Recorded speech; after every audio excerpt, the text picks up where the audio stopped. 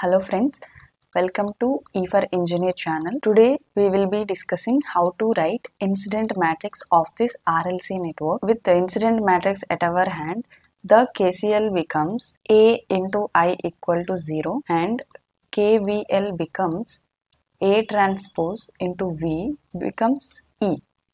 Here I is unknown currents vector, this V is node voltages vector, and this E is branch voltages vector.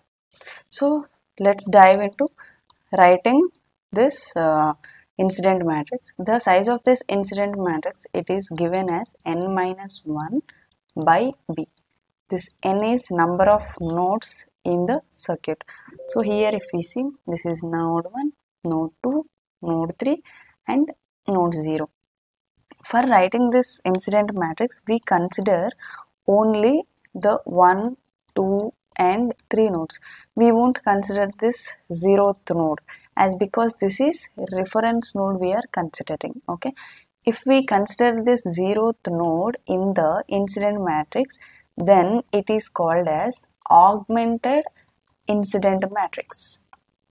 So let us write this incident matrix.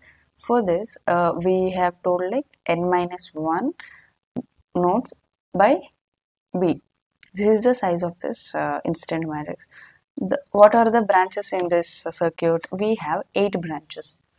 This is branch 1, that is here this is denoted as 1, and this is 2, this is 3 and so on, 4, 5, 6, 7 and finally we have 8.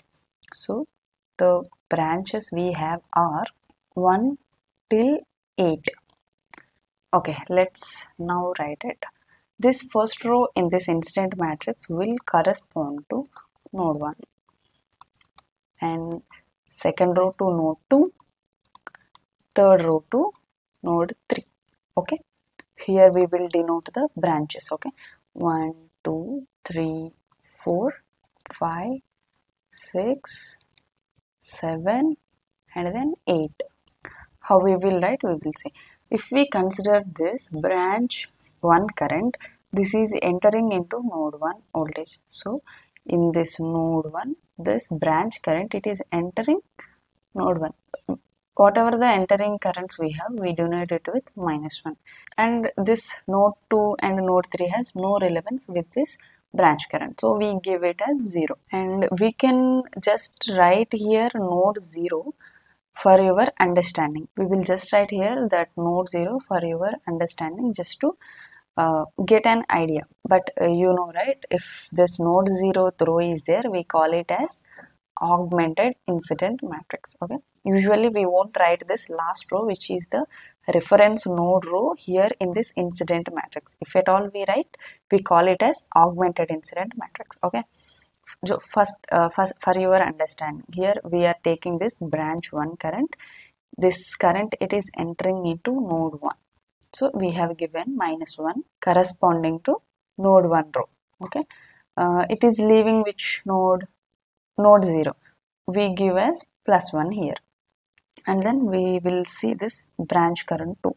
It is leaving first node. As it is leaving, we give 1 here, and it is entering 0th node. So we give minus 1 here. And then these two rows, or these two voltages or node voltages, I mean, has no relevance to this particular branch. Okay, and then this third branch current. Okay, this is leaving which node? First node. So we are writing 1 here and entering 0th node. Likewise we write till this 8th branch. Okay,